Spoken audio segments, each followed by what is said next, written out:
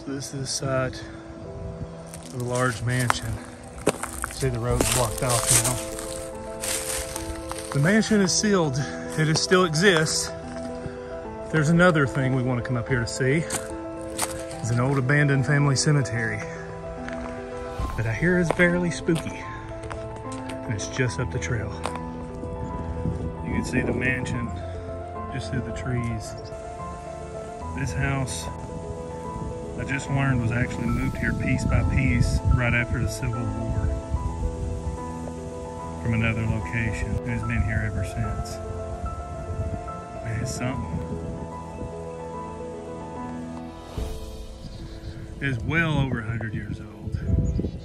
Unfortunately, there'll be no access today, but we do have this old cemetery that's been long forgotten. We're about to explore. So we got all these headstones and markers here.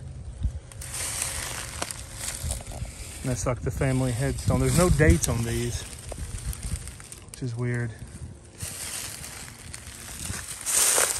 And then there's a lot of unmarked stone graves.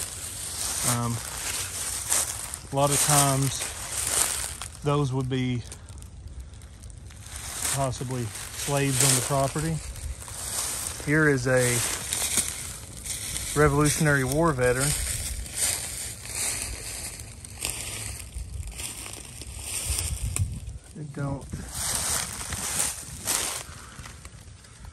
There's no date.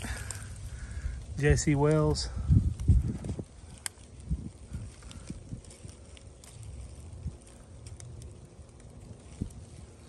This is his wife, Elizabeth. It's not a very large cemetery, but it's actually very peaceful out here today. If you look through the trees there, you can see the mansion. So this was all families. I guess the Wells were the first families to build this home and live here, and it's passed down. Now it's abandoned. It looks in pretty bad shape too. I really hope somebody comes through and fixes it up. 1891 Howell. So 1889 is when Myra Howell passed away. This is an old cemetery, mid-1800s. So that tells me that home predates the 1850s. It's beautiful up here. Looking, this has the name Maloney on it, which is the name of a road through here. Not sure about the history of that family. I know they had to be prominent to have a road named after them, a whole area named after them. Yeah, look at the size of some of these trees. Massive. Well, it looks like the remains of an old sign. You see the old fence that is now fallen down, and several old headstones through here. Can't really make out the dates on these. Check out these bigger ones to see. So these were just stone markers at one point. This, Sarah Parker, born in 1855 and died at 6 years old in 1861.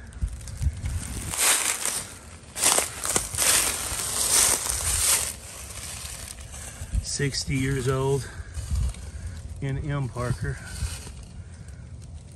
72. Imagine this was probably a parent of young Sarah.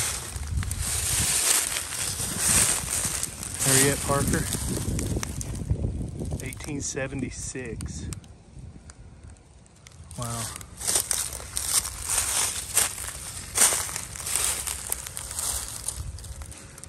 Born in 1862. So 24 years old. Thomas Parker. Died in 1886. As I look at the mansion that maybe someday I'll get to explore. I know this is a short one, but I wanted to share this peaceful little cemetery has been forgotten. Guys, I thank you for watching, and I'll see you on the next adventure.